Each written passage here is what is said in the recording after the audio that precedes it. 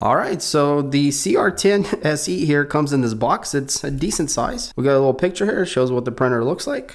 The dimensions of the box in centimeters, and the shipping label says 12 kilograms, which is about 25 pounds. Let's go ahead and open it up. So we got soft black foam, and here we can see how everything's packed. So we got the manual and some other documentation. There are quite a few parts, and we will, looks like, have to do some assembly here. So we got the spool holder with the detector attached to it. It actually comes with two spool holder parts, a cable bracket, some snippers. This is quite interesting. A plunger to clean out the hot end. This could be useful. A light bar looks like that we need to install. Very cool. I like how that comes with the printer. And this is quite useful because you can get some nice lighting from the top. Looks like we got our screen display. Power cable, US type. Looks like about 4 feet long. A little coil of filament, looks like in white PLA. And here we have a bag of hardware, which includes tools, some bolts, wrenches. Looks like our USB drive is there, and yeah, everything we need to put the printer together. All right, so that's everything for this. Here you guys can see, we got the upper portion and then the base underneath. Right, so I'm just gonna pull it out. And wow, this has pretty good weight right away. Looks very nice and polished, and we have linear rails. That's awesome. Also, we do have dual Z-axis motors with lead screws that are tethered with the belt on top.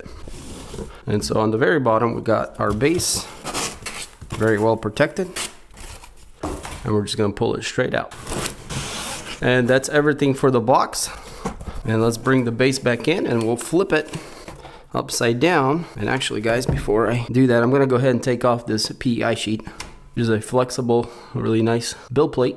And yeah, the reason we're gonna flip this printer around is because I wanna see what we got underneath. So it looks like there's only 4 little bolts we gotta take out. So let's go ahead and grab our bag of stuff. So we do get a USB thumb drive, some grease, and this could be quite useful to grease the lead screws and whatnot else. A few bolts here to put the printer together, and some tools, which includes a double-sided open wrench, 10 and 12 millimeters, and also some Allen wrenches, flat head screwdriver, and some open-ended wrenches. So let's grab the wrench we need for these little bolts, and we'll go ahead and take them off. All right, and so this should just pop off. And there we go. We do have a fan connected here to the board. I'm gonna go ahead and plug that. And you guys can see the type it is, and it's a pretty thick bottom here, metal plate. All right, so this is what's underneath. So we can see right onto the front here, we have a pretty large storage, and this is what's dedicated here. So the whole base here, or the shell at least, is plastic, you guys can see, and we have metal extrusion actually, or a piece here.